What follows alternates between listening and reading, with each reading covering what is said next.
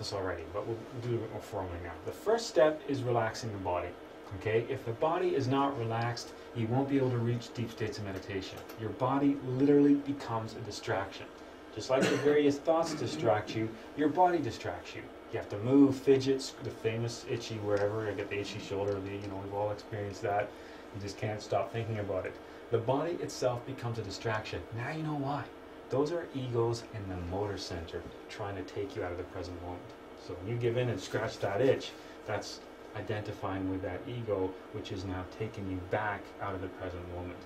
Okay? If we're constantly aware of our physical body, we remain trapped in it. Part of reaching a deep state of meditation and things like astral projection are being able to leave the physical body. While we're constantly aware of the physical body because we're uncomfortable or we have to move or fidget or whatever, then we're not ever going to experience what it's like to be outside of the physical body.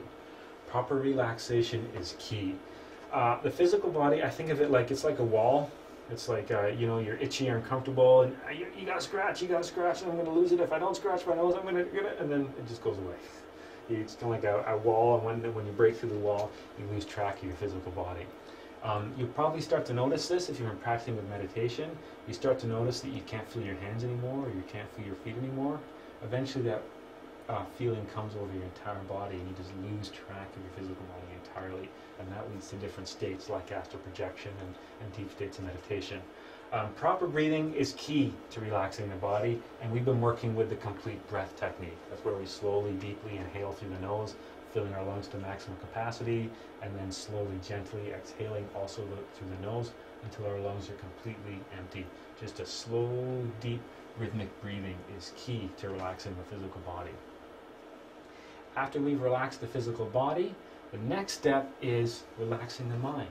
And that's what the whole process of concentration is. Concentration is simply thinking a single thought with a purpose and not allowing our attention to drift from that thought.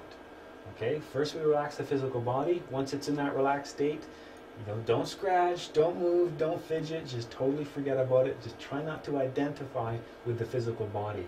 Concentrate. If you're feeling itchy or feeling fidgety, it's because you're not concentrating enough.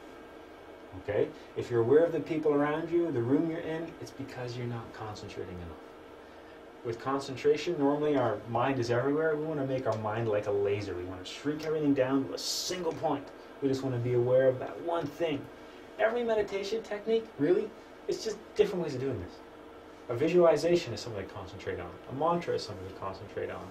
All the different practices that we're going to look at and the different practices from the various schools of wisdom around the world, they're all just different things to concentrate on. The exercise we're going to do today is a candle meditation. We're going to sit in a circle around this candle, and what we're going to do is we're going to simply stare at the candle flame. Okay, first we're going to close our eyes, and I'll take you through the process of relaxing the physical body, but then I'll say open our eyes and stare at the candle. And all we're going to do is study intently for a minute or so everything we can about that candle. We're going to take a snapshot of it with our eyes. We're going to pretend that later on we had to recreate or paint a picture of this candle in every detail that it is showing us right now. So we're just going to simply stare at the candle. We're going to look at the flame, look at the light, the different colors of light in the flame itself, the area where there is no light around the wick. We're going to look at how the wick is. We're going to look at the candle itself, the shadows it's casting as the light dances around. Then we're going to close our eyes and hold that image of the candle for as long as we can. If we lose the image, it's okay to open our eyes and cheat to see it and bring it back again. But the whole purpose of this exercise is to not take the image of the candle from our mind.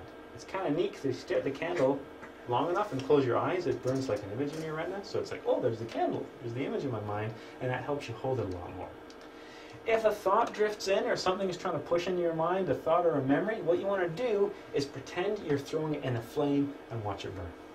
So this flame that exists in your mind is like an all-consuming flame, and it burns any thought, any memory, any emotion. The only thing that exists is this candle flame. And you want to hold on to that image for as long as you can. If you lose it, it's okay to open your eyes and peek at it again, but the whole purpose of this exercise is the candle flame. Nothing else exists except the candle flame. If you're thinking about work, you're not concentrating. If you're thinking about noise you heard in this room, you're not concentrating. If you're thinking about the summer, you're not concentrating. If you're thinking about what time is this meditation going to be done, you're not concentrating. Okay?